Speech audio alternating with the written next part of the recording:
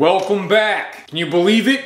It's a Christmas miracle. 2 videos in 5 days. And it has nothing to do with the fact that this video is sponsored by Simply Safe, who is having simply the craziest sale of the year. More on that later. So right now, let's get into those questions from my Instagram, @Domazzetti, which you must follow if you want to have the eternal clout of having your name butchered on an internet video while I answer your questions about, you know, skipping leg day and fucking steroids and eating ass and shit like that. Okay, so gonna hop into those. @Billy@J asks, skinny dudes and stringers, smack them or let them be. Wearing a stringer is like putting a big ass wing on your car. Now if you got a fast car and you slap a big fat fucking wing on that thing, you are telling the world that you are fucking serious about your one personality trait. If people don't know that you're sick, how are you gonna know that you're sick? So wearing a stringer as a skinny dude is like slapping a wing on a clapped out Civic. It's a lie.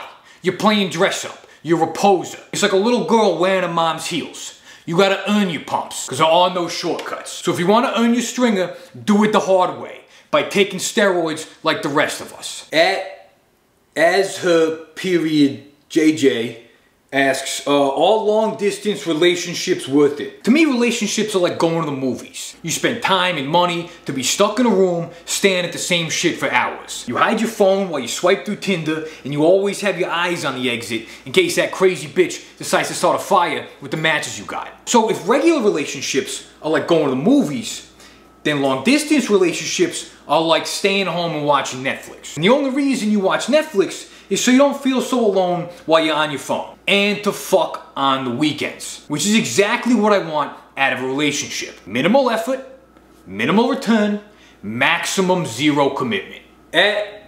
@Captain Rose asks, how do I grow an aesthetic bro beard like you? Obviously I get this question a lot. I mean, look at this. Look at this fucking sculpted slab of flesh and Italian horsehair from the fucking neck of a stallion. Now if you're asking how to grow a beard, then you already know that you never will. Luckily, I was born with 2 things, okay? Perfect beard genetics and perfect everything else genetics. And a fucking club for a dong, and an IQ of 100%, and the ability to stretch anything out. This includes lists, weeks between weekly videos, my entire internet career, and your girl's balloon knot. So what does this mean as far as growing a beard? It means for me, all I gotta do to grow a perfect beard is exist. Now if you're asking how I shaped this work of art, this Vincent Van Gogh tee, then here are a few tips. First, and most importantly, the neckline. Now this is make or break, okay? Now you gotta find the right height and angle. Now a big mistake people make is going too high and doing it right around the chin, thinking this is gonna define your fucking jawline. When in reality, what it does is basically draws a double chin on yourself with hair. It makes it look like you sell lotion at a mall kiosk. The second is the cheek line. Now what you want to do here is you want to follow the natural line of where your beard connects to your stash. Now if your beard doesn't connect, do not just keep going lower until it does. Just give up before you end up with a chin strap and a sexual harassment charge for trying to pick up high school girls at your hometown gas station. And lastly, beard length. If your beard is patchy, growing it longer doesn't make it more alpha. It makes it look like pubes. So pick a length that you can keep sharp and clean, like a knife.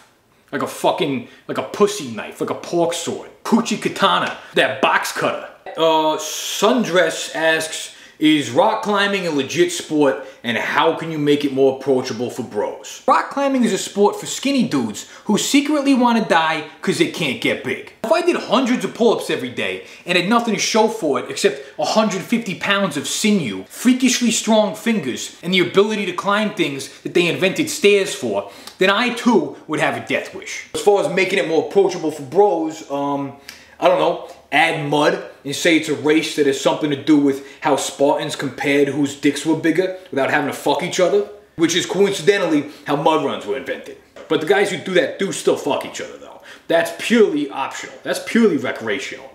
Robin Iwinul asks, why do you only make videos when you have promos? Well, a murderous clown from a movie about a guy who dresses like bats once said, if you're good at something, never do it for free. So So to expand on that further, we will now have a word from our sponsor, Simply Safe. During the holidays, there is a rise in home intruders, and not just your extended family, but people who want to steal more than just your time and your soul. That is why Simply Safe is having their best sale of the year. Simply Safe is home security that is even more reliable and effective than posting a thirst trap on a Friday night. Now, if you're like me and have been securing your home with complicated booby traps engineered from the home defense tutorial Home Alone, then you will love how easy Simply Safe is to use. No more swinging paint buckets or steps full of tar. Simply Safe is delivered right to your door, and you can set it up yourself in under an hour.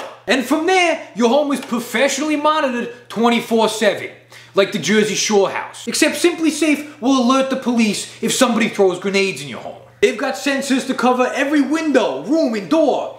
Plus they've got extras like water sensors, temperature sensors, and HD cameras, which I don't know about you is the only time in my life that I actually want to be censored. You can now get around-the-clock protection with no contracts and for just 50 cents a day, which is, believe it or not, even less than I make on YouTube. Visit simplysafe.com/BroScienceLife to get the holiday promo. At a damn Obi423 asks, why haven't you done steroids? It's actually a really great question, which I will answer really greatly. Now, my body is so rich in testosterone that taking steroids would actually dilute my natural test levels. It would be like adding vodka to Everclear. Yeah, even though you're adding alcohol to alcohol, you're lowering the overall alcohol percentage. It's a paradox. And my body is a natural fucking paradox. A paradox with two jet skis at the end. At Jankelment69 asks,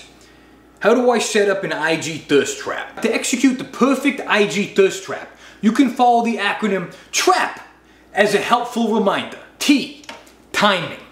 Timing is crucial. If you want to trap somebody by their thirst, you have to catch them when they're thirsty. And ironically, everyone is most thirsty when they're drinking, which is why you want to use the hours from 5 p.m. to 9 p.m.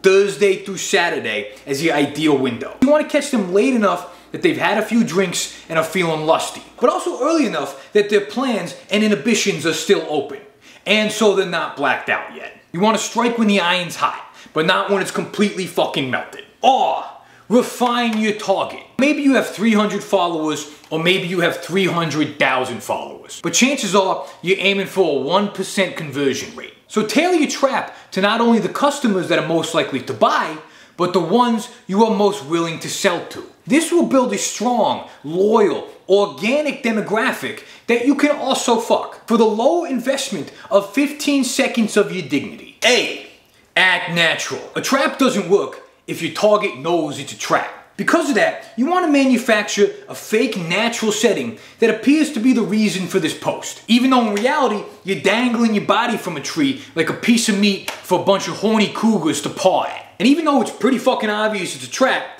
nobody wants to feel like they're trapped, even if they want to be trapped. I mean, when you invite a chick over for Netflix and chill, she knows damn well she's coming over to smash. But Netflix and chill sounds better than, hey, you want to come over and get raw dogged on a beanbag while my octopus teacher plays in the background? That would scare her off. This is where post-gym selfies and shirtless drinking pics come in handy. Set the scene, sell the dream. Sell the lie, fuck the pie. P, present engagement. The goal of a thirst trap is to ultimately at least get your dick fully sucked to completion. But to get there, first you need to get responses. You want to invite opportunity for easy engagement. Making jokes on your thirst trap helps not only justify the fact that you're posting a slutty man photo to, let's be honest, your mostly male audience, but it gives girls something, an easy thing to reply to. Like my mom always said, if you leave the door open, you're gonna let the strays in. She was talking about literal cats from the street that would come into my house whenever I leave the door open, and she'd have to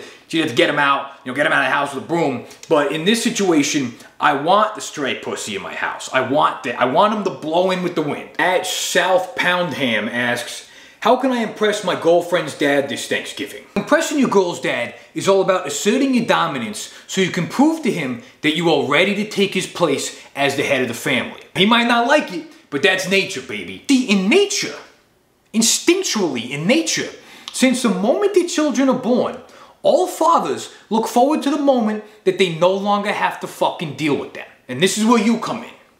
Literally, bust in, get her ass pregnant, and fast. There is no faster way to assert your dominance than by cream pieing your way into someone else's family. And then by delicately putting that image in everyone's head by announcing that you're pregnant at the dinner table. And then get up, shake her dad's hand while staring at your own bicep, slam his most expensive bottle of scotch, and then take his seat at the head of the table. Best case scenario, you earn his respect. Worst case scenario, he kicks you out, and now you don't have to deal with your own future kids. Please subscribe to my YouTube channel. New videos every week is a lie I've told steadfastly for 10 years straight. So celebrate that at donmerch.com. Today's the last day for 30% off of the Black Friday sale. Cause it's Monday and Black Friday should have ended on Friday, but you got 2-3 extra days? What? I'm so fucking generous and honest. What a guy. You can get things like the Ebenezer huge Christmas sweater, classic Swoley Knight, Saint Dick shirt, Swole's jersey, Pump Man 45 pounds, flask set for the casual secret binge drinker, and much, much more. 30% off instant night at midnight, donmerch.com.